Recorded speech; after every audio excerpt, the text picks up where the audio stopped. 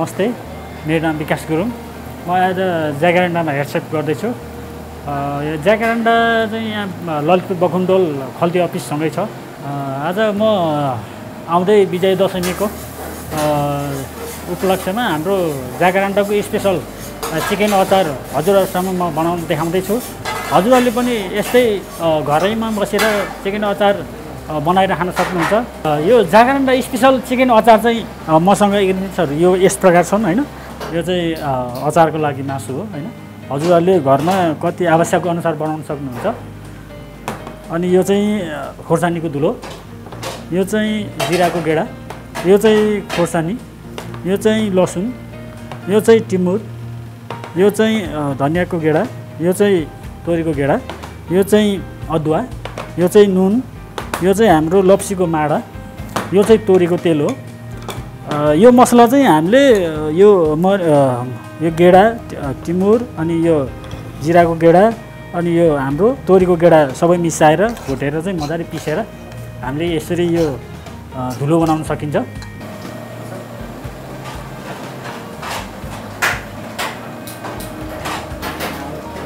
अब म चाहिँ यो चिकन बोनलेस काट्न जाँदैछु। हजुरहरूले पनि यो चिकन बोनलेसै गर्नु होला, किनभने बोनलेस चाहिँ एकदम राम्रो हुन्छ।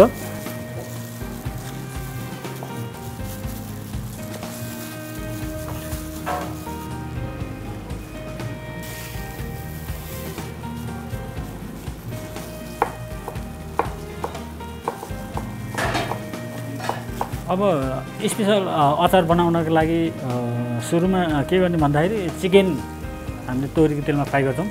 फ्राई गरिसकेपछि त्यसपछि चाहिँ हामीले अलिकति ड्राई अलिकति कडा रातो भइसकेपछि त्यसपछि चाहिँ हामीले मसला हालिन्छ।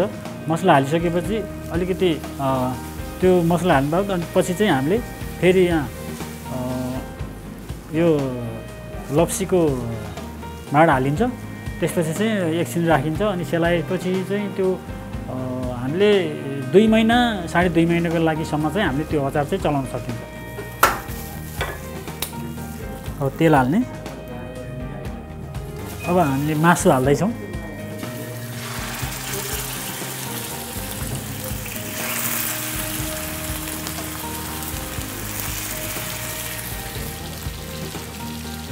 यो तल टाँसेको हुन्छ, यसलाई चाहिँ हामीले बिस्तारै पल्टाउनु पर्ने हुन्छ।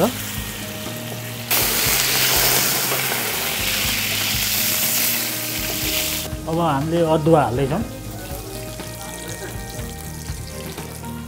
अब लसुन, अब खोर्सानी, अब हामी एकछिन चलाउँछौँ फेरि यसलाई।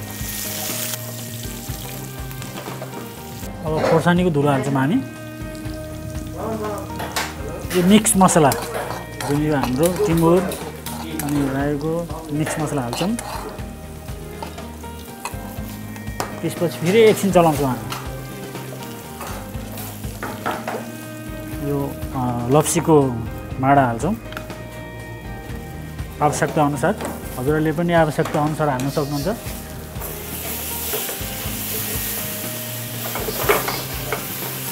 अब हामी एकछिन चलाएर बन्द गर्छौँ। अब यो अचार रेडी भयो।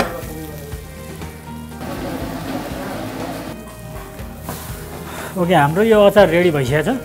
हजुरहरूले घरमा सिसाको बोतलमा राखेर बिर्को लाएर तपाईँहरूले 2 महिना 2.5 महिनासम्म मजाले खान सक्नुहुन्छ। रेस्टुरेन्टमा सर्भ गर्दाखेरि चाहिँ हामीले यस्तो प्लेटमा सर्भ गरिन्छ। यसरी हामीले सर्भ गरिन्छ। हजुरहरूले पनि प्लेटमा घरमा यसरी नै सर्भ गरेर खान सक्नुहुन्छ।